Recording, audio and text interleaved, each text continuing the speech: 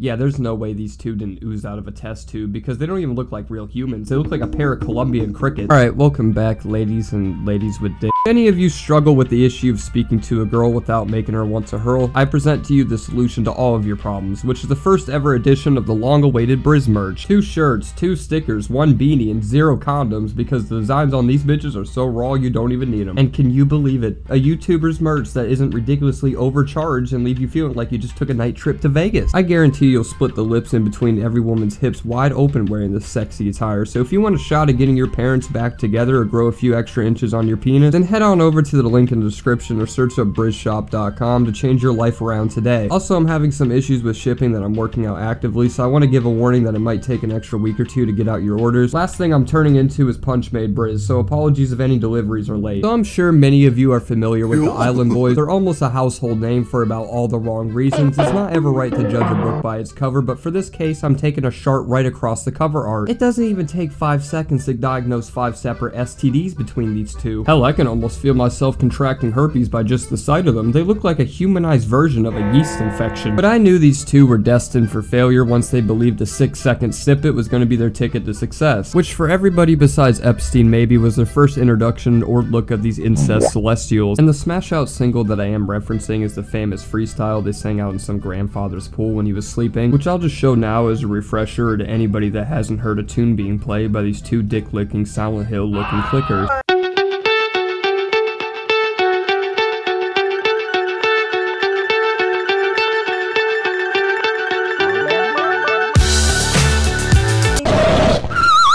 You know, I would love to have this played at my funeral, not for a time of remembrance or sadness. I want to play it just so everybody there would be jealous of me being the one in that casket. I mean, what can you even really say about these two that you can't say about the noises you would hear in the hallway when the special ed students were running out? To everybody on this planet, this would come off as a nice song to torture prisoners at a concentration camp with, but to these two, this piece right here was nothing short of a Grammy nomination. Universal Records would have been crawling on all fours at their doorstep with a 360 deal and Madonna as their first feature once their ears came across this banger. So that's the clip that led them to stardom, and I use that word very loosely because it moreover led them to being insulted by all walks of life and being the internet's punching bag for a better half of a few months. Nobody really ever took these two seriously or saw them as prominent young artists carving the future for music. In fact, any musician that even gave them the time of day to react to them just practically insulted and laughed at their existence. Boy, and I've been trying to make, oh, I'm an island boy. I'm speechless. 2 goofballs in the pool. This is completely irrelevant, but every time I see Kevin Hart sitting next to somebody, it reminds me of a parent bringing their kid to a work picnic. But if you thought these unkept Cordy Keps were going to step down after something as embarrassing as this, you couldn't be more wrong. Because to these yellow spiked dogs, getting the attention from the likes of Snoop Dogg was like receiving the Medal of Honor. They had their idols notice them, and now it was time for the world to as well, because shortly after this, the Island Boys performed their Snorendous song live in front of thousands of people at a festival, where they were met with the entire crowd booing them right as they started doing their summer jam slammer that had everybody's bellies bonking and booty thonking to this mesmerizing performance. I'ma keep it like it's all one.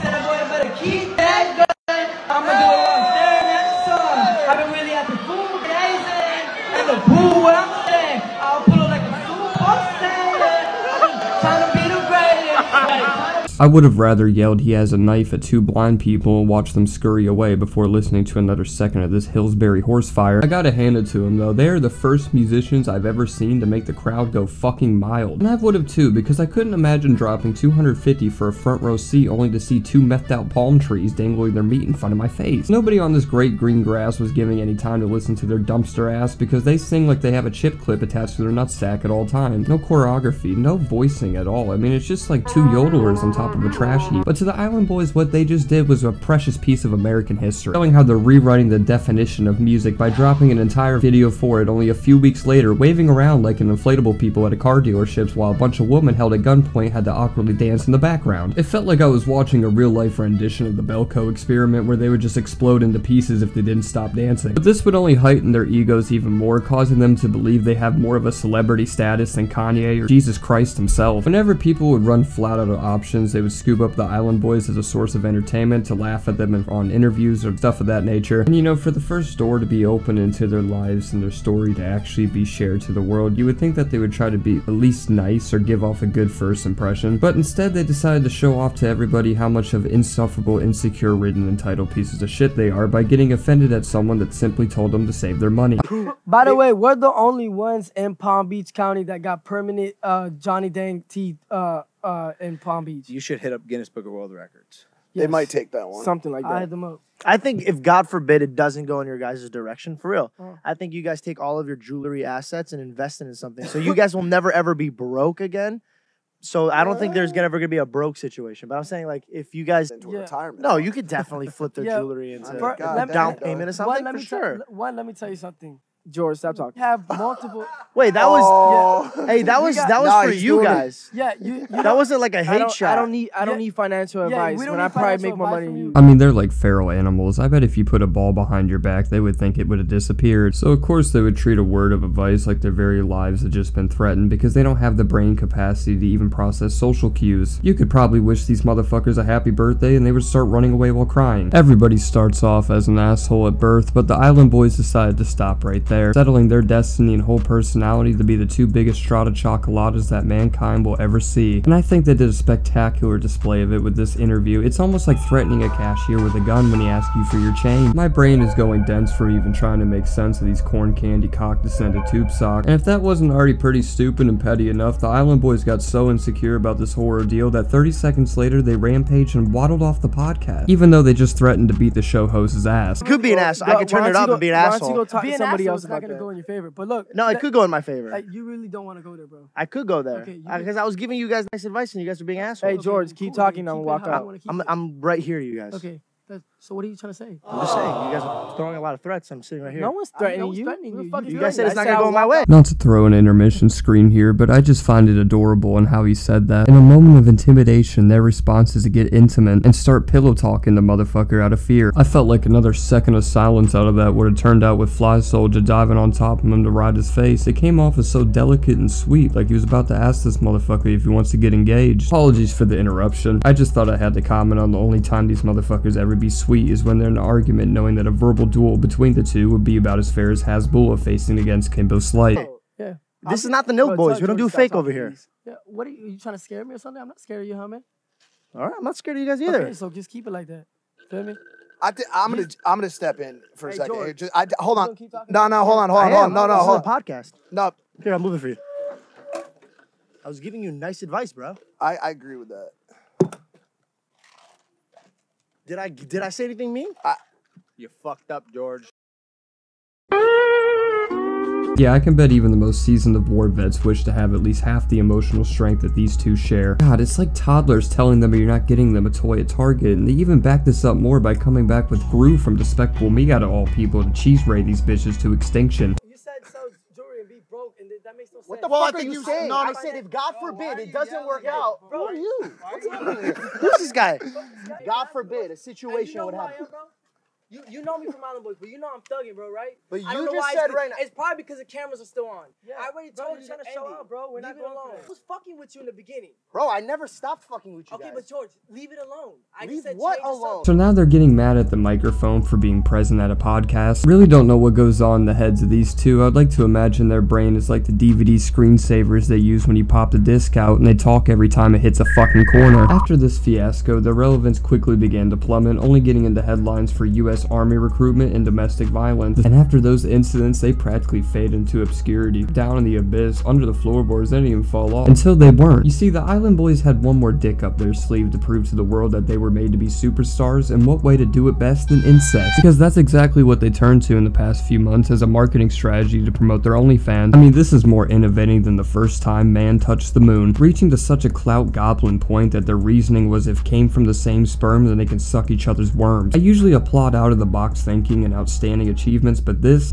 gives me a scratch in my throat that only a bayonet could fix. Just feast your eyes on these two. It's like I'm witnessing a Rule 34 version of Beavis and Butthead. Luckily, you all have been blessed by North Korea Luckily, you have all been blessed by the North Korean authority level of YouTube policies we live under now, so I can't exactly show the full image of what exactly is occurring, but basically he is licking the ink off them damn tats like it's a fucking DQ blizzard. If STDs can be transferred through an image, this one would be the first to do it. And of course, when met with the whole, the Island Boys resort to fucking each other's deeper, because it would only get worse from here with them releasing a video giving their little baby slugs a nice mouth hug, or in layman terms, sucking the skin off each other's dick. And I'm not obviously going to show even a single pixel of that because YouTube would probably JFK my ass the next time I step outside. I mean, we don't gotta take time to turn and talk to our partners about this. If you want to conduct your own suck studies to see if I'm capping or not, go right ahead, because flick a nipple gold to let the truth be told, I would rather swan dive off of a building than to see these two lick up their own high fructose corn syrup again. And the worst part about all of this is that it actually worked. These brothers went through shortcomings and long hardships, figuratively and literally, to get where they're at today, because they got exactly what they wanted from the start, which was more eyes on them than they ever had before. Their great mastermind of a plan actually turned out to work, and you know, if that's the mark they want to leave on the world and have them go down in history as the two brothers that turned lovers, then so be it. Matter of fact, since they already clasped kissers, I hope they mash pissers next week so they can get arrested for family charges. I'm perfectly fine with setting an example out of people, and the Island Boys have delivered into the hearts of many what exactly not to do with their lives. They've made and done just about every no good, very bad, disastrous decision you can ever make in your time on this planet, so just let this almost be a pat on the shoulder, or let these brothers queefs turn a new leaf for your future endeavors, because obviously they just ruined about any chance of making it into a college or having a successful social life ever again, and they were already kind enough to prove it by failing at getting a mother and daughter's number by having them find out they played a game of tonsil hockey with each other.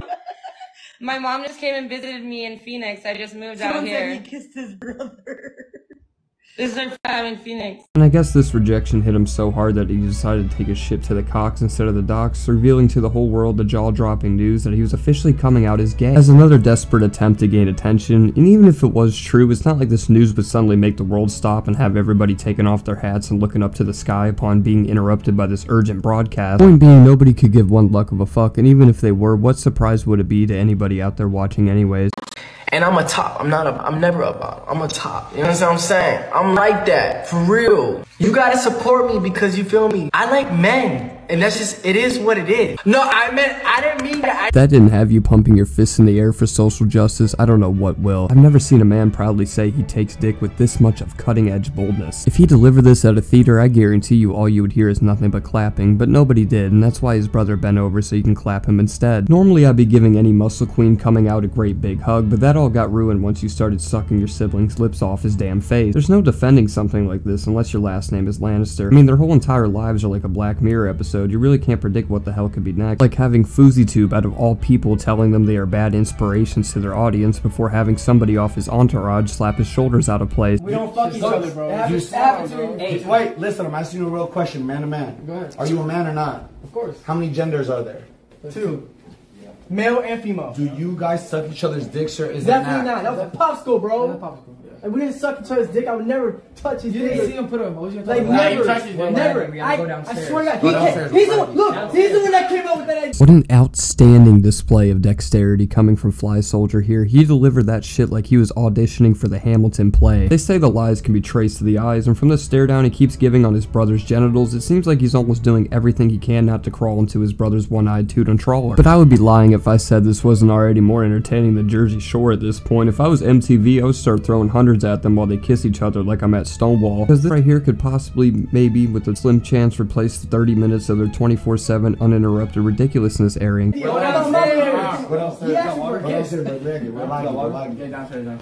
I was about to say something to one of them. Yeah. What's up to do with his eye?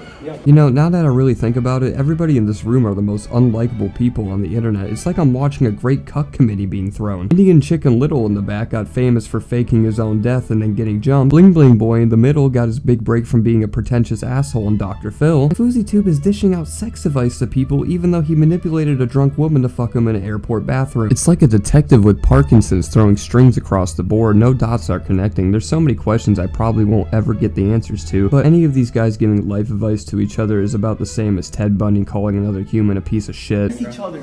On the cheek, dog. Yeah, I seen on the list before. Listen, can I tell you something? No, if they did that, they're gay. No, it's not gay. It's not a sexual act. Yeah, doing figure eights around your siblings' neck tats while you giggle and wiggle with excitement is absolutely not a sexual act. If you were maybe starring in The Wrong Turn, other than that, y'all are about as straight as a rainbow, some tinky fucking winkies if I ever seen one. You two are the first people to ever be chromosexual, and I never thought fouseytube out of everybody would be the first person to finally knock some sense into that. And I know many people might believe that this is scripted, but I like to highly disagree, especially with the drama Fousey himself has been facing in the past few weeks. All of what you're seeing is probably as real as it gets with influencer interactions. Guys have influence over the kids. What you do matters. We heard this, bro. If you and listen to them, you don't have to listen to it yet. My brother tried to get me sober for years. When I finally got sober and called him, sober now? Yeah, I only smoke weed. When I called my brother, For what?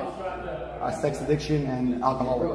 Well, it looks like you relapse on being addicted to what a dick did, because that airport video shows you're swinging right back to it. I understand everybody, especially including Fousey, is going through a mental crisis. I mean, hell, this whole video feels like what it would be like taking a trip to Arkham Asylum. But they all have a degree or basic understanding in them and what's right and what's wrong, so nobody in this damn room should be talking about what's right, because everything they did with their careers and lives is wrong. Lesson to be learned here, everybody, is that what happens on social media doesn't ever mean it will translate into the real world. Mermaid Man and Bussy Boy put all of their hopes and dreams and future prospects into a song they sang while suffering from alcohol poisoning in a swimming pool, and ended up only having relevance when they did sus shit with each other. And all of this happened in record time. Only 2 years ago they had dreams as musicians, and now they just make beats with each other's meats. Really deserved everything coming to them, especially with the self-centered god complex they gave about themselves after gaining a taste of fame. At the end of the day, if you ever feel useless, just remember the incest boys, and that should make you feel a little bit better about yourself. If you guys enjoyed this video, make sure to slap a like on this vid before your dad slaps you. Subscribe, hit my vibe, and follow all my socials. Links will be in the description along with my merch. If you buy anything, message me on my Instagram and I'll try to post anybody that gets it on my story. All the links will be in the description. The shipping's having some issues like I said prior, so I'll work on them probably as soon as I upload this video, honestly. Shopify is just being a damn hoe. But without further ado, I appreciate everyone's patience and support, and with that being said, I'll see you on a fouseytube video next week. I'm gonna head out this bitch. Look that nigga, kinda tense, my sway, he so broke. Swear I'm getting to the racks, I'll be stuck with the dough. All these niggas, they be mad, they be all over her. She told me that she gon' stay, I told her I said no. For that bitch, I get back, she got kids out the door. People tell me, now I'm in, but that's all I know. Give a fuck, I wish you think to the side, like